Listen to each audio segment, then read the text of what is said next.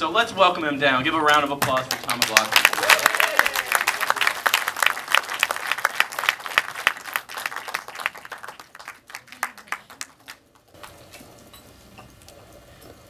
Hello. Yeah, not bad, right? I ordered it a long time ago. I didn't make it, unfortunately. Here you go, sir. Thank you guys so much for coming out. So I have one question to kick it off before I turn it over to the audience. As a Jason geek myself, whose decision was it to bring Jason back? Because as most of us know, in Part 5, there was no Jason. There was Roy. But there was a copycat killer in that one. So whose decision was it? The studio or you? Because you wrote the film as well. Was it your decision or their decision to actually bring him back from the dead?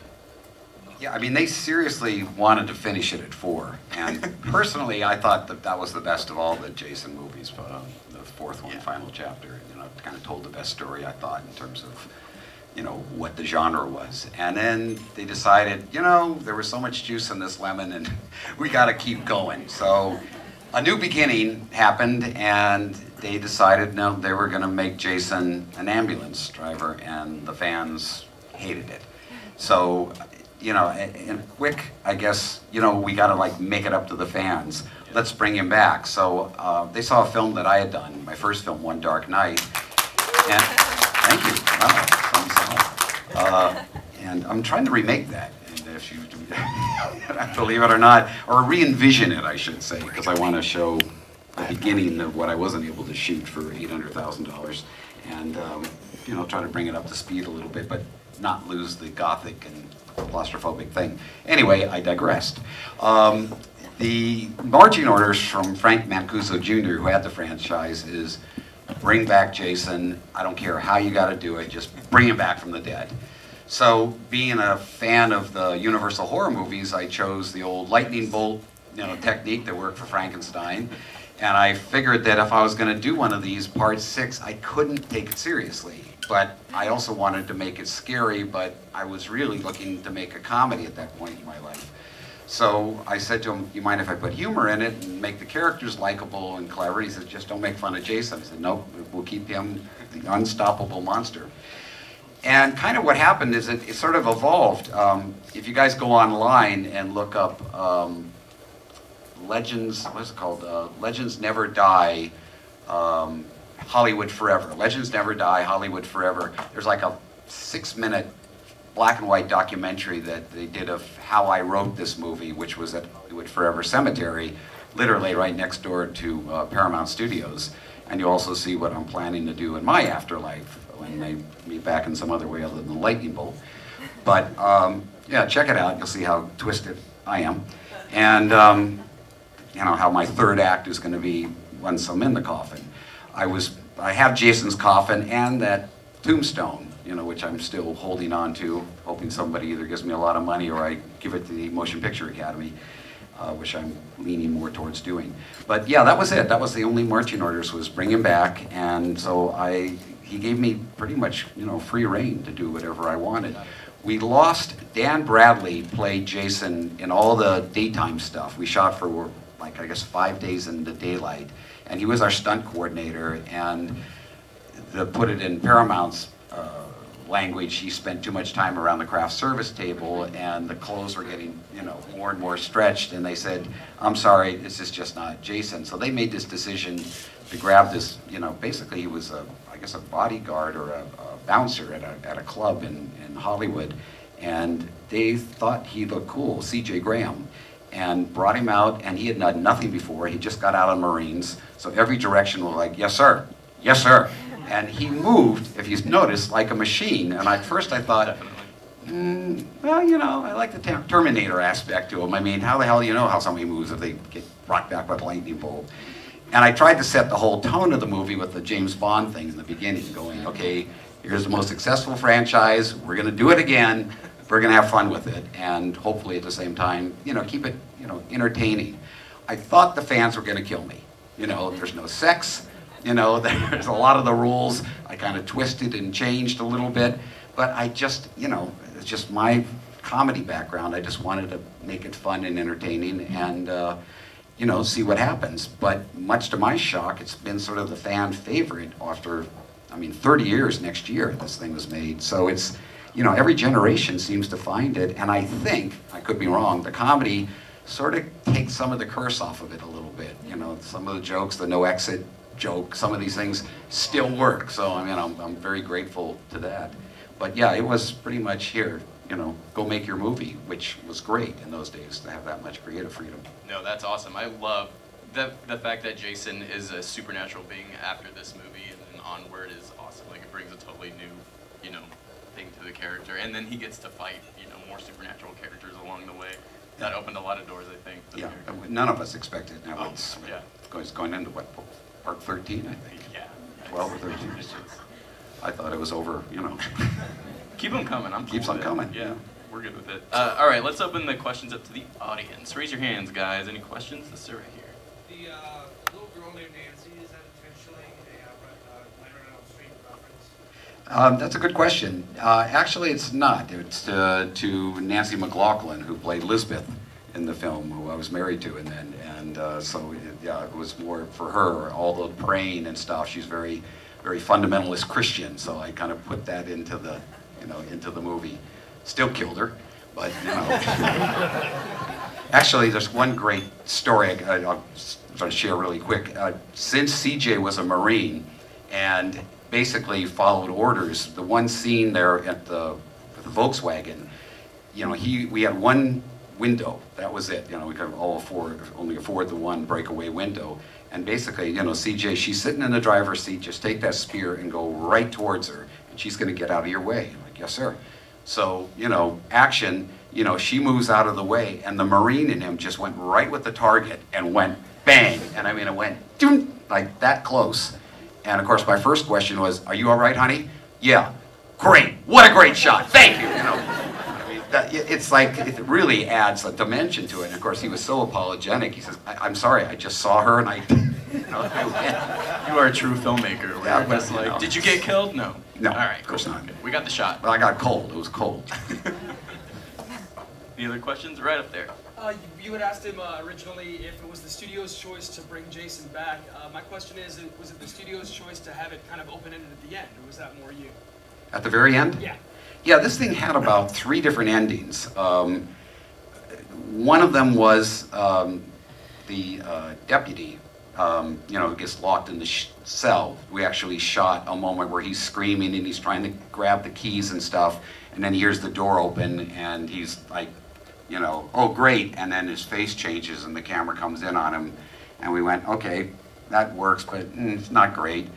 Then I actually wrote a scene where you see the caretaker, who wasn't killed in the original version. We added that later, and he's back at the cemetery, and this guy steps up and he's like, "Oh, hi, Mr. Voorhees. Yes, I've been keeping care of the grave for you as you wanted." And then you actually meet Jason's father, you know, and basically the studio said, "Yeah, great idea, but after the last part 5, when people thought, oh shit, Jason, you know, isn't going to come back, now we got to tell him for sure. We're not going to introduce some other guy and going to be now about Jason's father. Keep it Jason." So that never got shot.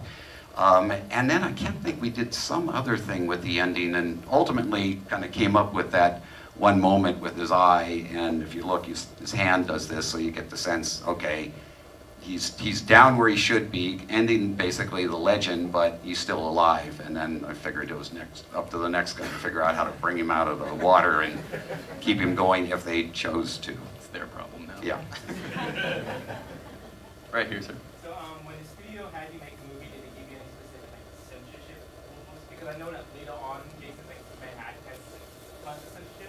Yeah, you have some off-screen shows, but you also have like a net fully breaking. So I was wondering. Yeah, the movie, the one Danny Steinman did before me, Danny came out of porno, and so a lot of sex, and he really had a thing about enjoying the kills with the women, and so they were really brutal. And the motion picture, you know, whatever they call it, motion picture ratings board, just was like, they were gunned to get mine. And I purposely wanted to go in and make the kills first supernatural, something that, you know, a human couldn't imitate, and try to do them as tasteful as you can, but still, you know, give the gore thing. So there was, like when the officer gets his head crunched, you know, you see his skull come up and the part of the brain come up, they cut that out. You saw the triple decapitation, all the heads coming off and hitting the ground, they cut that out. Sissy, when she gets her head twisted, you know, literally see her neck stretch and, you know, everything goes up, you know, and snaps, you know, they cut that out. So it's all like bits and trims. But the thing they targeted, the thing that bothered them the most and got the most trims was the sheriff being bent backwards, you know, and hearing the snap of his, you know, spine, and bang, they kept coming after that. And it's like, there's no blood. He goes, well, it's cumulative. You know, it's like, after all this, that's horrible. And it's funny, because, I mean, it's an old, you know, bending somebody back, you know, like that. It's, you know, the old thing I actually borrowed from a routine I do with Dick Van Dyke in the chiropractor, where we did this same kind of thing. But, you know, put in a horror context, you know, for them it was a bit too much. So yeah, there was nothing was really cut in terms of actual kills, but they were trimmed down considerably. I noticed there was a lot of, I didn't remember how much gore there wasn't in the movie. Like, it's all like, I don't know, it all happens off screen, but it still works. Like, the sound effects and stuff, you know, still give a lot of, like, you know, make the cringe. And I find that most of the time in, you know, horror movies, when people are getting killed, the sound gets me more than the visuals do. But of course, we want to see blood, so Of course. So it's unfortunate. There must be blood. Yeah. Any other questions? Right up there. Yeah. Speaking of sound effects, I have a question about Sissy's kill. When Jason twists her head off and pulls it off and stands there looking at it, we cut back into the cabin and there's a sound effect that sounds like he punts her head. There's a thumping sound effect. Yeah, it was. I think it was the thump of the head dropping. Oh, it always sounds like he's just gonna punt it. Oh. It's a sound effect. It sounds like he punts the head. You have to blame, I think it was Dane Davis did our sound effects on this thing, but, you know, I can't put him down. He went on to win Oscars for Matrix and a lot of other sound design stuff, so, you know, he came up with some pretty gnarly stuff, but I think that, if I believe, it pulled it off and dropped it. Just like, oh, there was another thing, when Jason punches out Horseshack's hard, you know, they actually saw it hit the ground and saw Jason step on it and twist it, and, you know, you hear the, you know, sound, but you know, that was another thing that, you know, was cut. Sucks. We want to see that cut. That'd be awesome. I mean, this cut was great too. You know, it's 9 screenings, you know, Yeah. X, okay, finally, you know, or That many screenings? yeah, 9 of them Wow. went through, Oh yeah. my god. That's horrible. All right. Any other questions, guys? Right. Hey Tom, will you tell the story about the RV flip and the air conditioning unit? Yeah, that's on, what was that, on the Camp Crystal Lake Memories DVD, I think? And I didn't know this. The RV scene was literally the last thing we shot. If you ever go back and look at the movie again, where he's standing up on the RV, you can see daylight just starting to come up in the background. You know, we were killing ourselves to do this stunt and to make it safe. And of course, the guy that we hired, we couldn't bring in a Hollywood stuntman. We got a local guy from Covington, Georgia, who came, I swear to God, in like an Evel Knievel jumpsuit. I'm ready to do it. Let's go. You know, and we were like, okay, and we reinforced it the best we could, because we had to do this to this motorhome, and we kind of kept everything on, including the, the air conditioning unit.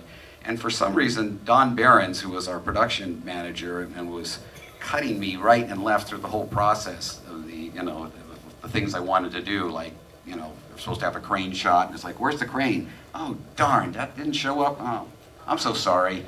Well, he ended up saving them, I don't know, $20,000 or something, which allowed us to shoot some additional stuff at the end, which I had no idea. I thought we were like over budget the way he played it. But he had this dream, because he had some RV of his own, and he wanted, you know, that thing, and he hoped that they would tie it down in such a way that it wouldn't get destroyed.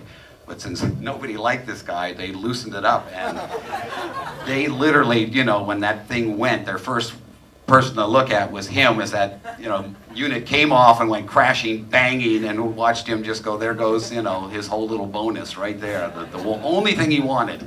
But yeah, it's funny with the crew. We all got along incredibly, but whoever's holding the purse strings becomes the villain.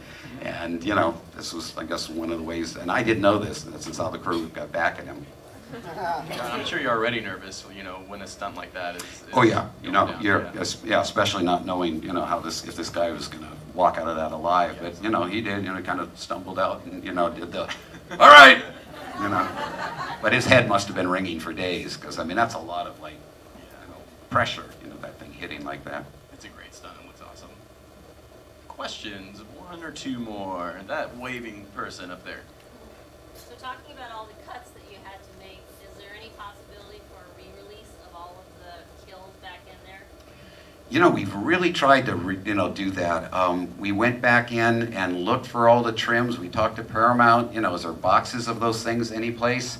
And so far, no one's been able to find them. I had a really old, I think it was actually a beta copy of the movie that we made kind of early on that had some of those things still intact. And they pulled some of that out that's on one of the Friday the 13th special edition things where you saw some of that stuff. But yeah, you know, it's like the, you know, the negative One Dark Night. We believe it was just thrown out because we made the movie. It was made as a tax shelter for a Mormon investment group. And once we showed it in the Bahamas 3 days after we shot it, they went bankrupt and said, okay, we did it. We got our tax deduction thing. And so when they came around to getting the negative from Movie Lab, it's like the company shut down and we believe they just tossed the thing figuring it wasn't worth anything. So now it's like hunting down, you know, decent prints of One Dark Night, you know, that are, hopefully there's a few out there still. So one day we're hoping to do a Blu-ray, you know, on the thing. But yeah, in terms of Friday, yeah, that's, you know, that's it at the moment, unless somebody uncovers something someplace. And Paramount was kind of notorious for not, like, they liked the money that Friday made, but they didn't really like it in terms of for their production. Yeah, we were constantly, every one of them, you're hiding from the unions. You know, we shot this in Georgia under the title "A Lad Insane," you know, the David Bowie thing, because that's what Frank Mancuso loved was Bowie things. And but still, people found out. You know, all the masks, the actual masks, were all, you know, ripped off at some point or the other through the process of shooting. No. Yeah, I mean, you know, people find out. Yeah. You know, Jason was pretty popular, but certainly not as popular as he's become. We had no idea that this was going to be, you know, the sort of endearing monster with Michael Myers and Freddy and Pinhead and, you know, and Chucky and all the 80s. We just thought we were like bums, you know, and we're never going to make good movies like the guys made in the 70s. I mean, those guys, you know, Godfather and Star Wars and shit. We just thought we were like, all right, we're making a living, you know. And but you know, as the years go by, it's amazing because you know every generation discovers it on TV or you know DVD or whatever, and I probably get more fan mail now than ever from people worldwide. That you know, and you go, really, that's amazing to me. Still, I'm shocked, but I'm happy that it still entertains after this many years. It really does. And those all the monsters from the '80s, there because like a lot of effects artists or artists in general, you know. Been doing it for so long, they say like the original Universal monsters are what got them into, you know, those were the monsters that gave them nightmares as kids and this and that. But my generation, the generations before, these are our Universal monsters. You know, like that's Dracula, that's the Mummy, that's Wolfman to us. So it's really special to be, you know, sitting here with you, you know, one of the guys who got to tell the monster what to do, literally riding with the monster. Yeah, it's fun. Thank you. Yeah. All right, guys, we have time for one more question. Yes, sir, right over here. Okay. Did the critical reception ever bother you guys with people like Siskel and Ebert calling you basically criminals for making these movies? Well, if you remember that review from Siskel and Ebert, it's like they showed some clips, they trashed the movie for about 5 minutes, and then they said, and we didn't even watch it, because we're not even going to waste our time with this thing. We know what it is. That being said, much to all of our shock, we actually got, and I've got the reviews, like Hollywood Reporter, Variety, the LA Times, New York Times, Joe Bob Briggs, you know, all these reporters loved it. And, you know, it was like shocking, but part of it was because, you know, I broke the fourth wall and had somebody go, you know, some folks have a strange idea of entertainment. So you're making fun of the thing that you're doing. And for the critics, it somehow took the curse off it a bit, because you go, well, you can't hate a movie that's having fun with it, you know, with the genre. And then years later, I was given this script called Scary Movie, and by Kevin Williamson. And I read it and I went, you know, I kind of made this movie all right. You know, know, so I passed on it, and then about 6 months went by, and all the other scripts were shitty, and I went back to my agent, and I said, what happened to that scary movie one? I think maybe I should do that. He goes, too late, Wes Craven got it. I went, oh, all right. And of course, that's the one that took off. But years later, I met with Kevin Williamson on some project, and he says, you know, I got to admit something to you. You know, your Friday the 13th was the one that inspired me to do the thing. And I went, son of a bitch. I knew I felt like I'd seen this before. But, you know, which was a huge compliment to me, because I thought he did a great job with Scream, you know, which is what it became with Scream. And, you know, an incredible series that you know, that franchise. But that was, you know, obviously even more humor than mine was. Yeah. Scream is pretty awesome. I forget how good it is. It is very fantastic. Yeah. All right, guys. I think that does it for our Q&A session. Give a round of applause to Tom again. Thank you guys so much. And hopefully I'll be back this next March. We were at our band, The Sloths. We're at the last South by Southwest, and I think we're coming back again this upcoming one. So if you can check us out, you know, to see a bunch of guys in their 60s still hitting it as hard as we can hit it, and doing as hard a rock and roll as we, you know, you can possibly believe. Please come and check us out. Hell yeah. It's a new life for me, which I'm digging quite a bit. Thank you so much.